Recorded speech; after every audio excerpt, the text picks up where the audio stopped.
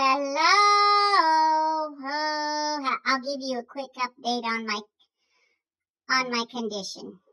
Yeah, I was gonna say pain, but I'll just say condition. Last time we said that pain was a sign that you're alive, and that's very true. Since I've been very alive the last little while.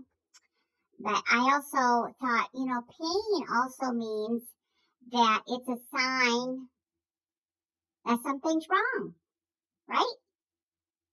Wrong, right? Now I'm confused. So something's wrong when you have pain. And isn't it wrong? Isn't it wrong for us to have to pay somebody to give us pain? I would sure definitely think so. What do you think? I think it's wrong to pay somebody to give you pain. I'm done now.